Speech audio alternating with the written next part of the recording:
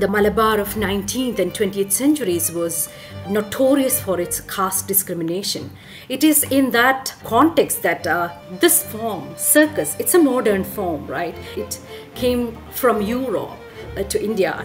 The guru or father of circus acrobatics in Malabar, Kileri Kunyikannan teacher, he established this institute called Circus Kalari. He was a Kalaripaite practitioner. Kalaripaite has its own, like each caste practiced their own Kalaris. Thiyas had their own Kalaris, Pulayas had their own Kalaris, Nayars had their own Kalaris. That was the way Kalaripaite used to be practiced during the early 20th century.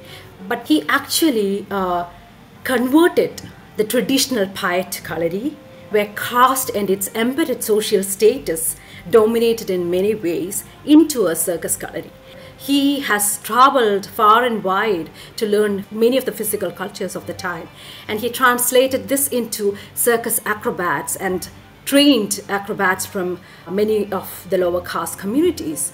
Thiyas, Shaliyas, the fishermen community, Mukuas, were people who embraced this form and took this as a venture to cross borders, not just across India, but traveled around the world to work in performance arenas. And this moment was a significant moment in the history of the circus itself. I mean, not just Indian circus, but in the history of race, caste, and other kinds of inequalities. There are people, like by the age of 14, they must have traveled almost like 12 countries and earned a handsome amount to buy their own land or like build a house of their own.